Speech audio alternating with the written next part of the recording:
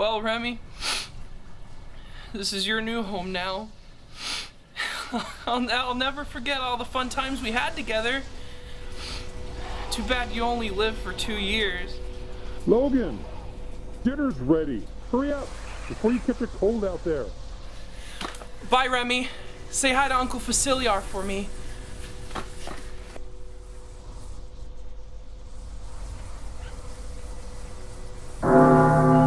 Logan, dinner!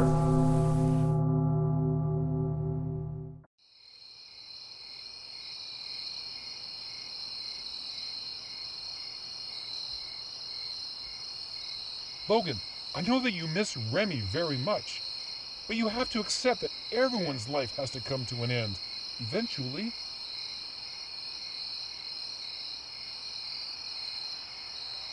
What I'm trying to say is that, even though Remy is gone, he will still be with you through spirit. Unfortunately, I sometimes see your uncle.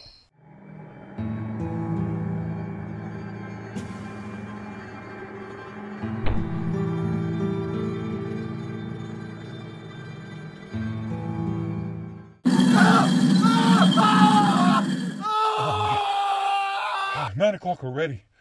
Come on, Logan. Finish your food and get to bed.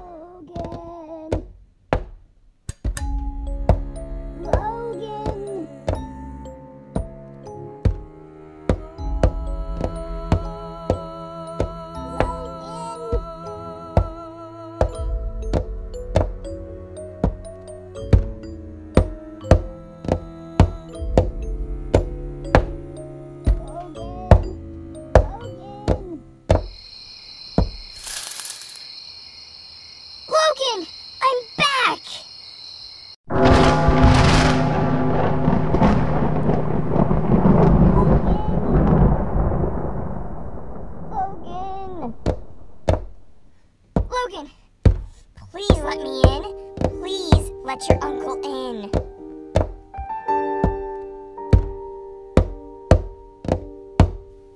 Logan!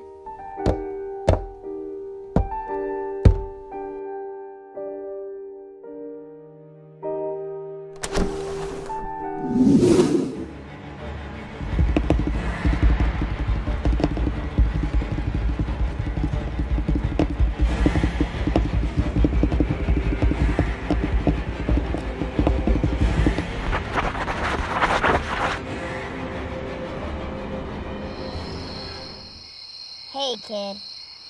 Can you explain to me why the hell I'm stuck inside a hamster's body? Better yet, why the hell am I buried in your backyard next to a dead hamster?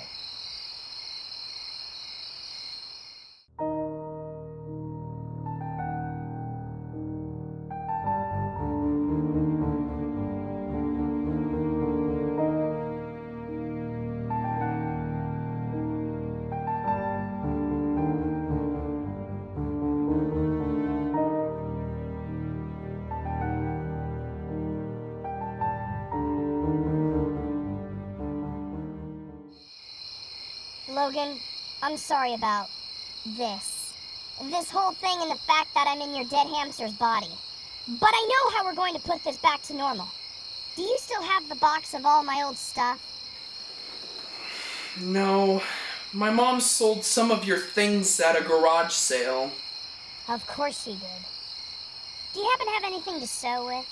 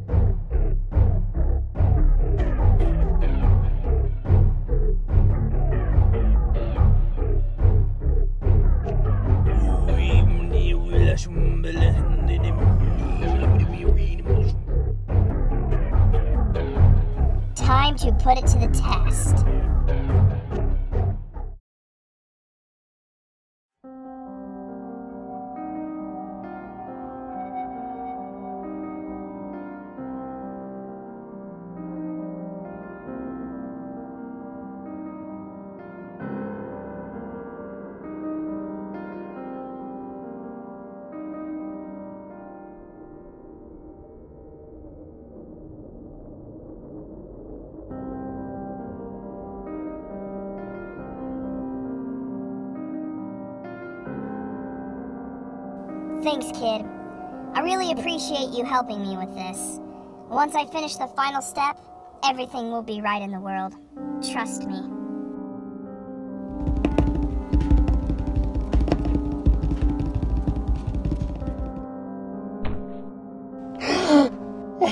I can't live like this anymore. I feel horrible for what I've done. I'm gonna call the funeral home back. Give Faciliar a better resting place.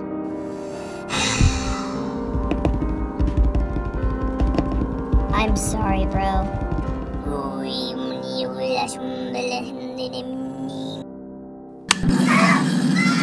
Logan!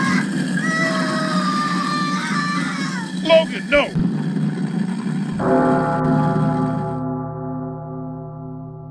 Look, Logan, I'm sorry. I know it's really hard for you, and it's not right for me to have you bury him in the backyard.